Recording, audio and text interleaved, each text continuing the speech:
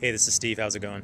Um, in the neighborhood that I grew up in, um, when you're leaving my street, there's a street called Defiance. Then after that, there's one called Prosperity. And for any of us, we come to the world with certain tools, certain natural gifts, and then we find our family, our situations, our experiences that lead to somewhere else. And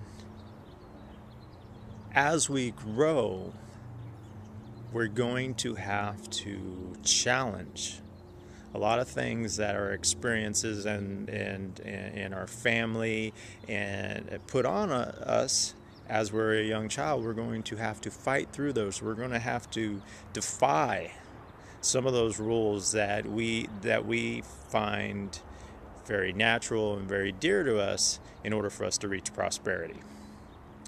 Go through the defiance until we reach prosperity, because the sky's the limit.